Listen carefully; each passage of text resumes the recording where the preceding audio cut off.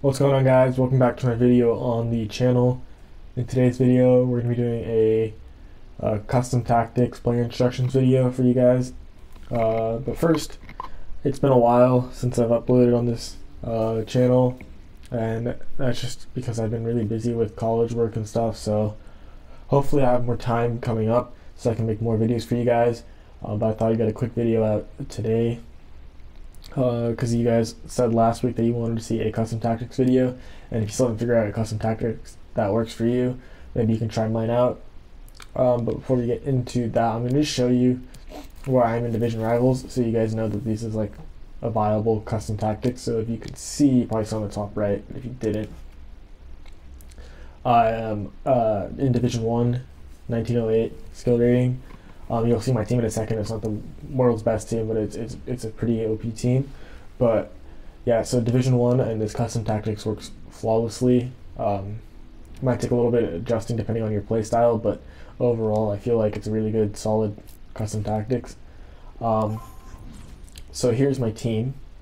So as you can see, it's got a lot of just average players. I don't think they're amazing, out of this world, but it's just a really fun team to use for me.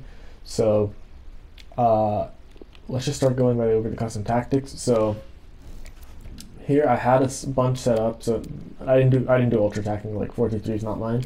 I tried 4-2-2, 4-2-2 in the beginning of the game, and I found some success, but I didn't like the cams being that far apart. The defensive one, 4-2-3-1, I really didn't like the single striker up top, so then I went to just a balanced 4-4-2. That's what I've been playing with. I found a lot of success with it. So just getting into the tactic itself, defensive is pressure and heavy touch. The width is 6, the depth is 4. Now the reason the depth might be a little bit low for most people, compared to you guys, is because I find that a lot of the through balls and over the top through balls, my defenders can't like keep up. So I went a little bit deeper so that it's a little bit harder for my opponent to be able to do that. So that's why the depth is on 4. And then offense, I don't really find too much of a difference, but balanced. And then 5 width, 5 players in the box, 3 in corners and free kicks. I don't want to get caught too much, so I always like to have 2 people back on corners and free kicks. In terms of the formation in game, 4-4-2.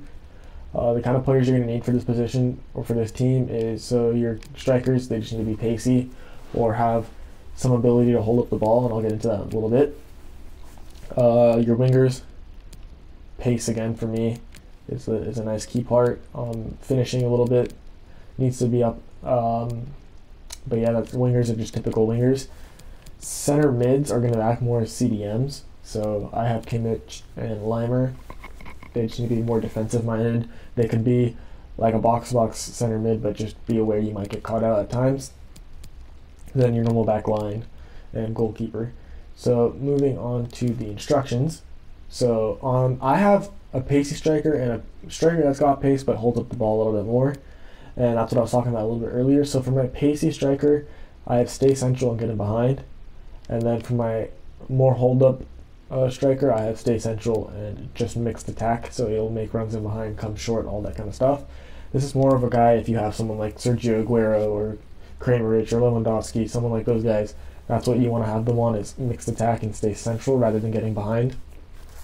And these two are just going to stay central so they can play a bunch of 1-2s with each other and hopefully find the ball in behind. That's the main goal for your 2 strikers, is to play 1-2s. That's why 2 strikers are quite important for this game. And then I don't touch the left or right mid, they just stay on everything normal. Your 2 center mids, like I said, mine are both defensive minded, so they are both on stay back while attacking and cover center. You will have to change cover center, it's on typically cover wing. So yeah, if you have a box-to-box center mid, then you can probably put the attacking support on balanced, but still I just prefer 2 CDMs so I don't get caught out. And then your fullbacks are stay back while attacking, and that's it on them. And then these are default.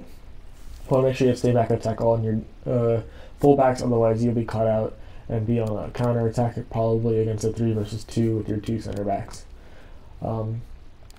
Roles, that doesn't really matter, but I would say the key parts for my set of custom tactics is obviously having the right players in the right positions. So taking a look at someone like Kai Havertz. 84 pace, which isn't bad. 81 shooting. I got him with a hunter, so he does go up quite a bit. But he does a lot. He actually gets him behind quite a bit, and he can outpace players. As you can see, 44 goals, 44 games, 61 goals, and 47 assists. Not all were in rivals. That's why it's a little higher. Milos Rashica, he's actually a really good player, so I would advise getting him if you don't have the coins. But he's the pacier striker that gets him behind. Your two center mids, or CDMs here. Your two wingers, and then you have your normal defense. And it's crazy because, like, I play with this team, I'm thoroughly enjoying it, I really don't want to change it. But I've literally just in the past 2 days packed Van Dijk and Joe Gomez untradeable. So, probably switch the team up, but yeah, that's it for the custom tactics video. It was really quick. I wanted to get it out so it's not too long for you guys to watch. Feel free to pause and copy them. Let me know how it goes. Let me know if you have any questions.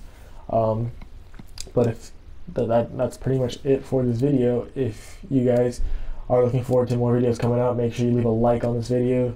Subscribe to my channel. Let's try and hit 1K by the end of the year. I know it's a big ask, but let's try and hit it 1K by the end of the year. And I'll see you guys next time.